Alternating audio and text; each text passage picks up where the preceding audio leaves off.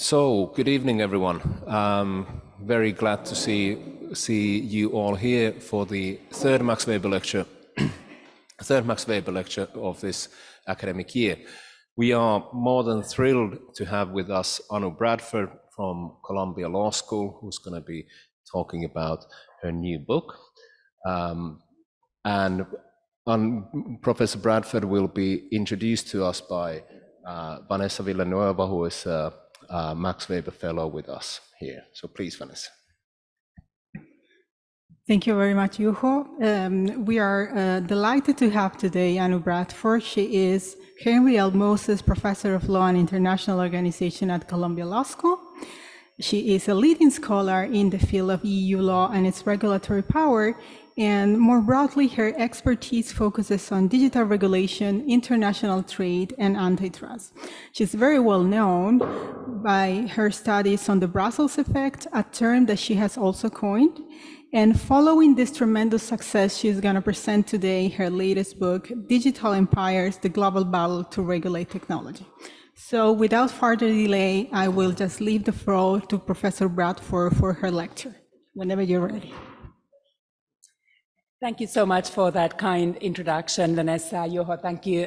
Thank you for inviting me, and thank you all for coming. I am truly delighted to share this conversation with you. So I am going to tell you about my book that came out in September, Digital Empires, the Global Battle to Regulate Technology. And maybe I start with the premise of the book, which is that what I'm observing is an increasing consensus around the world that digital economy needs to be regulated. But there is no consensus on what that regulation ought to look like. So in the book, I argue that there are three primary ways to think about digital governance. There is the American market-driven model, there is the Chinese state-driven model, and the European, what I call a rights-driven model. So if I walk you through those models, the American market-driven model really prioritizes free markets, free internet, incentives to innovate. So the government is reserved only a minimal role, and the governance of technology is in practice handed over to the tech companies themselves. So it is a techno-libertarian, techno-optimist view of the world. The Chinese, on the other hand, are very focused on making China a technological superpower, and they are prepared to leverage state resources to meet that goal. But the Chinese government also deploys technology as a tool for surveillance and censorship and propaganda in an effort to ensure social stability and preserve the political control of the Chinese Communist Party. So where do the Europeans fit in this picture? So in the public conversation, the Europeans are often thought of as being forced to choose between the American digital world and the Chinese digital world, because the Europeans really lack the kind of strong technology industry of its own. But in the book, I argue that the Europeans are not willing to, nor are they forced to choose between the US and China. For the Europeans, the Chinese model is simply too oppressive, whereas the American model is too permissive. So the Europeans have articulated their own view and model for digital transformation, which is really premised on a human-centric view of digital development, where the priority is to protect the fundamental rights of individuals, preserve the democratic structures of the society, and ensure a more fair distribution of the gains from the digital economy. So the idea is that we are prepared to redistribute the gains and the power from large technology companies to the smaller companies, to individual users, and to the society at large. So these are the three primary models that I think help us conceptually to think about the different values and principles that are then entrenched in different types of legal frameworks. You may wonder, though, why I call these three leading technology and regulatory powers empires. So let me say a few words on that. Because empires is obviously a big word, it is a provocative word, and I do use it more metaphorically. But I think it does help us understand what is going on, because none of the three regulatory models that I outline are confined to the jurisdictions themselves. Instead, we see each empire proactively export its respective regulatory regime outside its borders. But what's very interesting to me is that each of the empires exports something different. So how the American digital empire extends its own sphere of influence is by exporting the private power of the US tech companies. These tech companies under US law were basically set free to grow and take over the world, and so have they done. So the US tech companies are everywhere, and people from all around the world are using their products and services. So if you take one example, just Meta's Facebook, it has 3 billion users in 160 countries. And through their presence across the global marketplace, they really reach or extend the reach of these American techno-optimist, techno-libertarian values. The Chinese digital empire gets exported through the infrastructure power that China possesses. So the Chinese tech companies are building 5G networks, undersea cables, data centers, smart cities, safe cities, basically exporting surveillance technologies along the digital Silk Road that reaches across Asia, many parts of Africa, Latin America, and also Europe. So what is the export of Europeans? So the Europeans are exporting the superpower the Europeans have, which is law. It's really the EU as the regulatory power that is the way to extend Europe's sphere of influence. So the EU is often the most eager, the first one to regulate the world, including digital economy, starting with regulations like the GDPR, but also extensive regulations on competition, content online, and now the latest frontier, artificial intelligence. The EU is setting regulations which then often have a global impact due to this phenomenon that I have termed the Brussels effect. So this is where my new book is building on my earlier work of the Brussels effect. So the idea there being that the EU is one of the largest and wealthiest consumer markets in the world. And there are very few technology companies that can afford not to trade in the EU.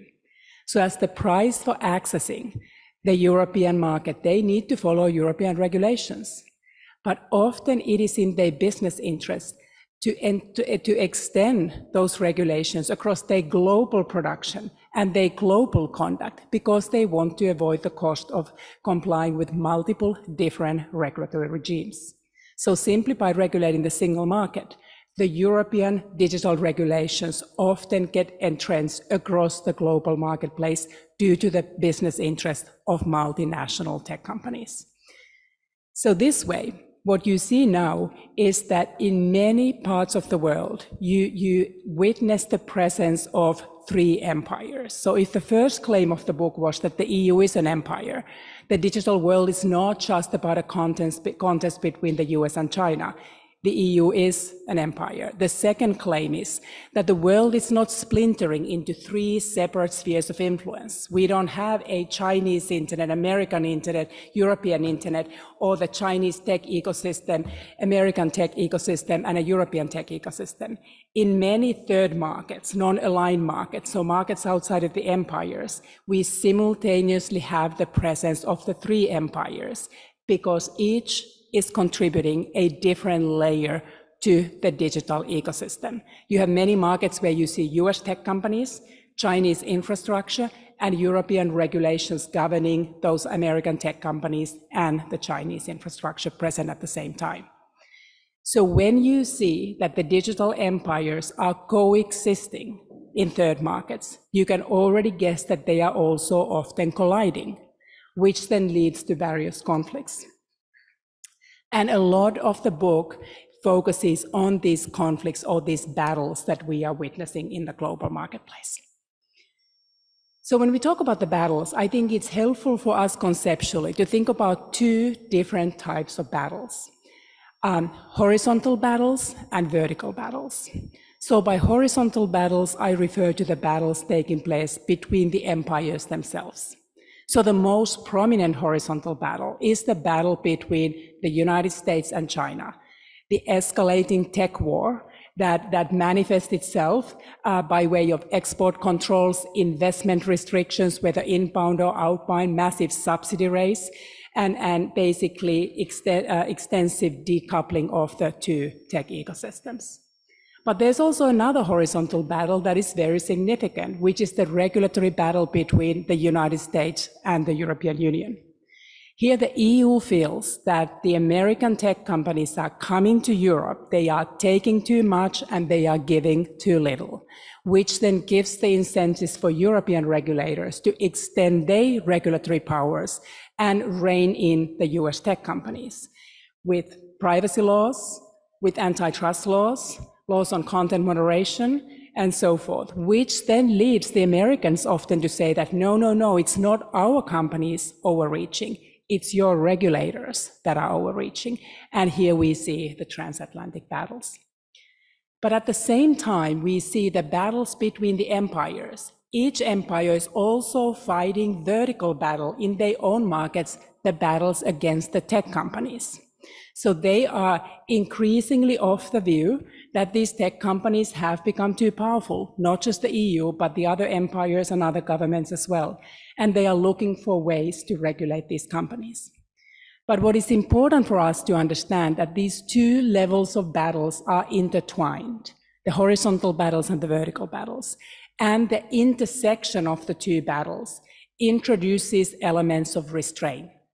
So think about Americans that are now reconsidering some of their techno-libertarian instincts and thinking that maybe we actually also need to start regulating the tech companies. You may have seen an executive order by the Biden White House on artificial intelligence.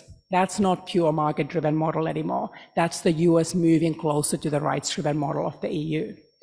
But any effort by the US government to restrict the behavior of the tech companies in the US market takes place in the shadow of the horizontal battle against China, which means that the US is never going to be as restrictive of its tech companies because it would be eroding the very asset it has that it needs to prevail against China. It needs its tech companies to innovate. It needs those tech companies to produce the products and services that allow the Americans to retain and regain their technological supremacy, which is why we are going to see more restraint. So let me now move to the question that probably interests most of you, which is what happens in these battles and who wins? So who prevails in the horizontal battle and who prevails in the vertical battle? And here the book makes a few predictions. So let me start with the one prediction that I'm comfortable making, which is that the American digital empire is declining. The US is in the process of losing the ideological battle, and its vision that is based on the market-driven model is increasingly losing its appeal, abroad and at home in the United States. So the tech companies have failed us spectacularly and repeatedly. That has led to a backlash and the kind of recognition in many parts of the world that digital economy cannot be left to the hands of the tech companies. They cannot self-govern, which means we need the governments to step in. So people around the world, many of us like American tech companies' products. We continue to use them. But at the same time, many of the harms that we are witnessing, whether it is the erosion of our data privacy, whether it is just noting how daily we are surrounded by hate speech and disinformation online, realizing what it does to our democracy and to our society, is also something we attribute to these tech companies. So there is now a notion that American market-driven model no longer serves today's individuals and societies. And that is good news for those who like the European rights-driven model, because that means more and more individuals around the world and governments around the world think that the European rights-driven model actually best serves the public interest and protects the rights of individuals, and are endorsing a variant of that model as a result. So if the European model is doing well, let me share 3 potential or real concerns about the European model's ascendance. The first concern that is very much in the minds of Americans when they are considering moving towards the EU model, but that is also now in the minds of some, including in the European Union right now at the final stages of the AI regulation. You probably saw the non-paper by the 3 leading member states, leading meaning significant in their political power over these negotiations, Germany and France and Italy, basically saying that we should be weakening some of the protections in the AI Act because we worry about innovation. So there is this very entrenched notion that the European rights-driven model comes at the cost of innovation, that the Europeans are probably better at protecting the rights of individuals, preserving the democratic structures of the society, but is that model ultimately compatible with great innovations? And when you look at the EU tech industry, look around and you don't see a lot of great successes.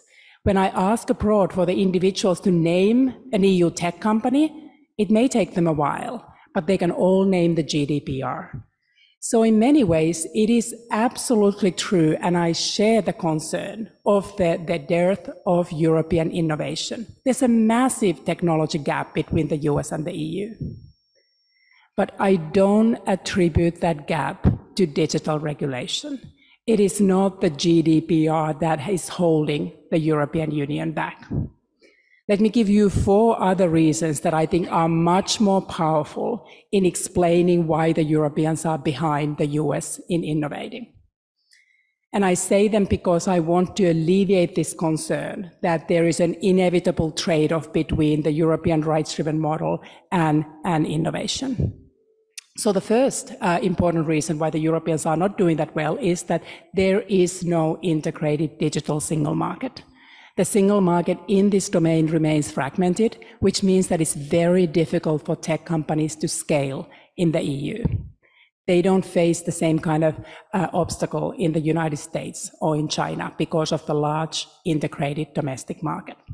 Second, there is no deep, robust, integrated capital markets union in the EU, which means tech companies cannot fund themselves in the EU. They do well in the first few funding rounds. We actually have pretty good startups. But as soon as they start needing more money, they need to resort to US venture capital or they are acquired by the leading US tech firms. They just simply cannot grow big enough in the EU. Again, capital markets, not the GDPR. That is the problem.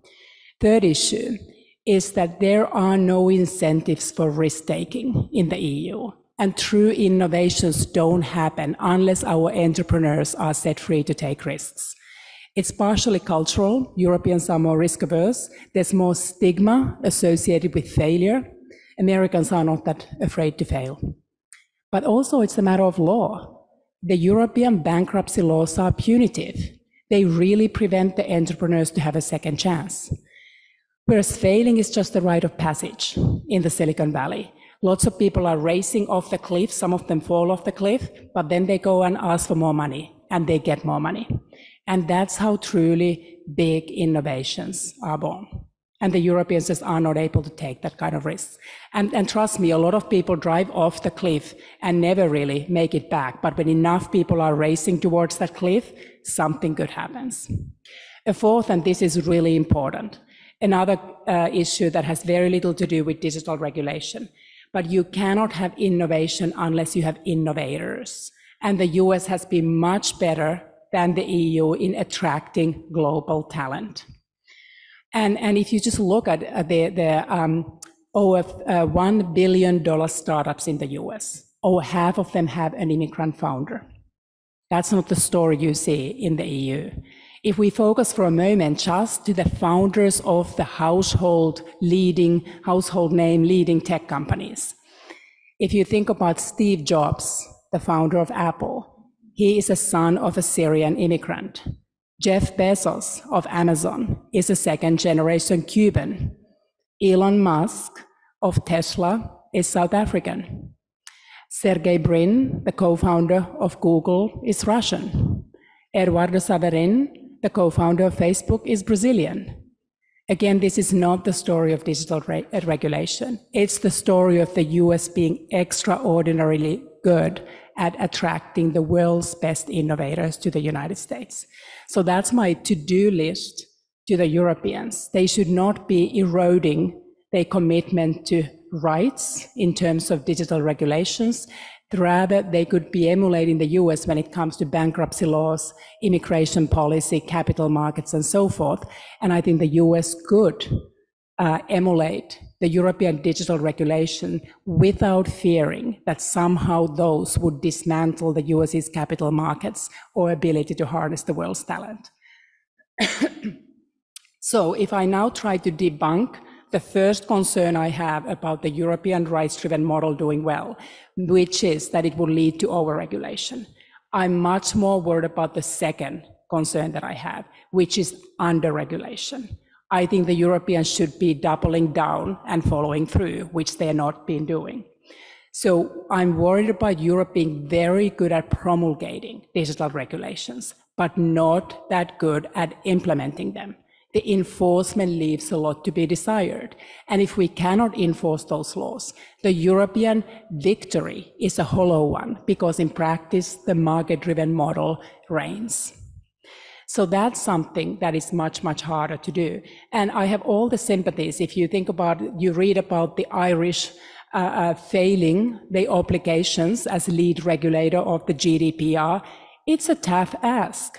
So if you think about what is in the remit of the Irish Data Protection Agency, it oversees basically most of the largest US tech companies that are headquartered in Dublin. It is a tall order. Let me give you just one statistic to illustrate that. The year the GDPR entered into force, the budget of the Irish DPA was 9 million.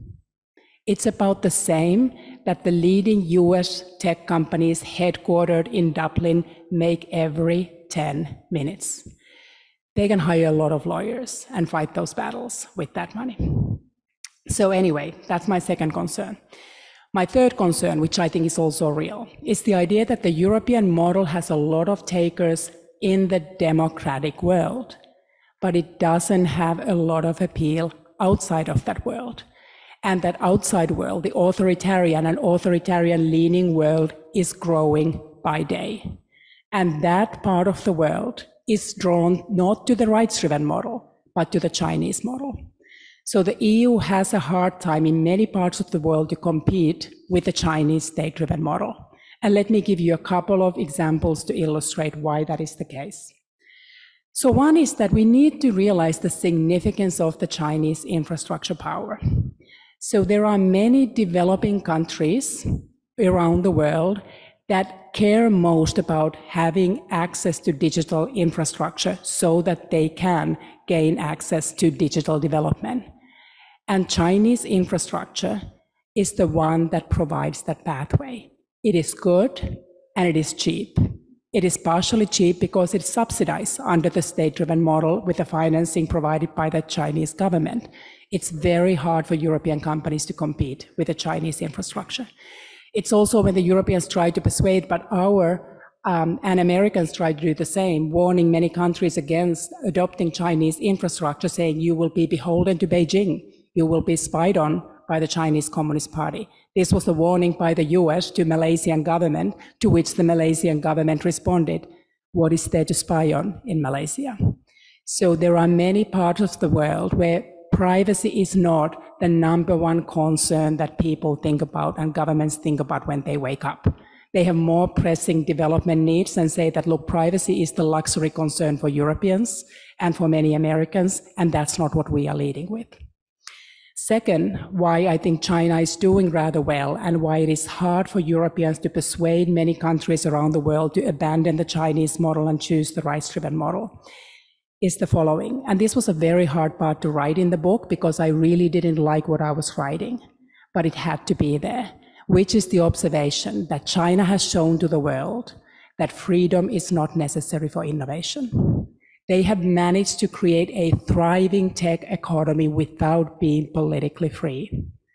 I'm a huge believer in liberal democracy, and I like to think that all good things flow from that. But it's very hard to tell the people around the world that if you choose to follow China, you will not see economic growth. You will get control, but you will not see innovation. They look at China and say, look, it seems like we can have both. Here's my caveat, though. If you look at the developments in generative AI, you see that the Chinese companies are lagging behind the US companies. One reason is that those large language models need to be trained with the kind of data, and the outputs needs to be consistent with the censorship regime, which means that there's a limit to the kind of language that can be used for those models. And that is currently an obstacle for some of the Chinese companies. So there may still be American and European view vindicated that ultimately more freedom does correlate with more innovation, but you cannot look at Chinese track record of innovation and somehow dismiss the gains that they have made. So let me now move to what I think is a segue from this concern about Chinese model doing well to the broader question, which is the most important battle of them all, which is the battle for the future of liberal democracy. And the book invites you or reminds you that this battle can be lost in one of two ways. So one way is that Europe and the US lose the horizontal battle to China. That means we see more digital authoritarianism, less liberal democracy as a foundation for digital economy. But the US and the EU should also keep in mind that liberal democracy will be eroded if they lose the vertical battle to the tech companies. That is also not consistent with liberal democracy. And here I do have a concern, because the United States has a real difficulty in passing any legislation on digital economy. China doesn't have a problem passing legislation to regulate digital economy. Europeans are very good at passing, generally, laws on digital economy, but the Europeans are struggling to enforce their laws against tech companies. China doesn't have a problem enforcing its laws. If the Chinese Communist Party decides it's time to crack down on big tech, the Chinese Communist Party is cracking down on the big tech. If that is the case, we may need to concede that digital economies either governed by authoritarians, whereby democratic governments are destined to fail in that same endeavor, or that digital economy is governed by tech companies. And neither is consistent with liberal democracy. And that would really lead us to, and that's the real warning of the book, that we don't want to see a future where the true digital empires are the authoritarians or the tech companies. That should be a very unsettling notion for anybody who believes in liberal democracy as a foundation of digital economy and human engagement. So let me end it there.